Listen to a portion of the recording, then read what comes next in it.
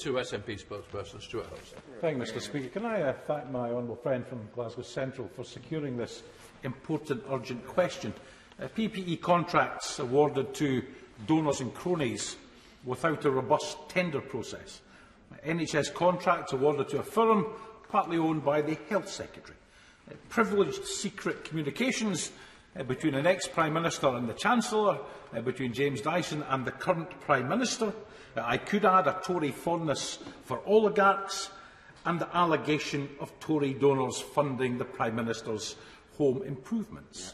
And there's no point in the Minister sitting there, part bombast and part Teflon Dawn, hoping this stench of cronyism will simply pass. It's far too late for that. So let me ask, when did this government judge that integrity, probity, transparency and the ministerial code were obstacles to be overcome rather than principles to always be adhered to?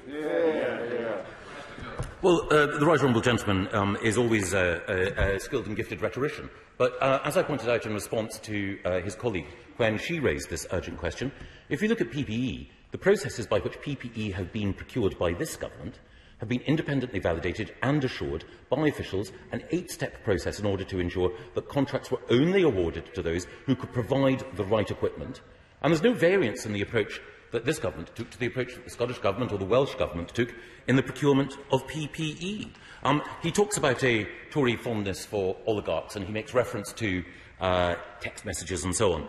Well, I can only point out that our mutual friend, the Rural Economy Secretary in the Scottish Government, dined with Mr Lex Greensill and Mr Gupta in, I think, one of Glasgow's finest restaurants. If there is a particular fondness for dining with oligarchs, it is not the preserve of any one individual or party in this House, I might point out. And as for suggesting that the ministerial code is something to be got round or overlooked, and suggesting that propriety might be something that needs to be looked at, I would simply refer him to the report of the Independent Committee of the Scottish Parliament into the investigation into the former First Minister.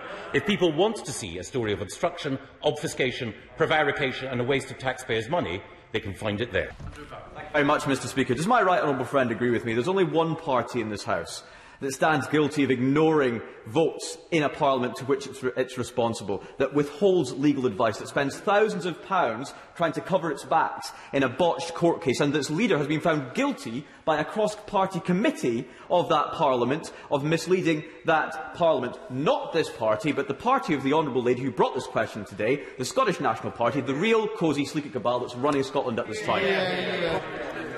Well, I couldn't put it better myself. But what the surprising thing is, where are the SNP's MPs now?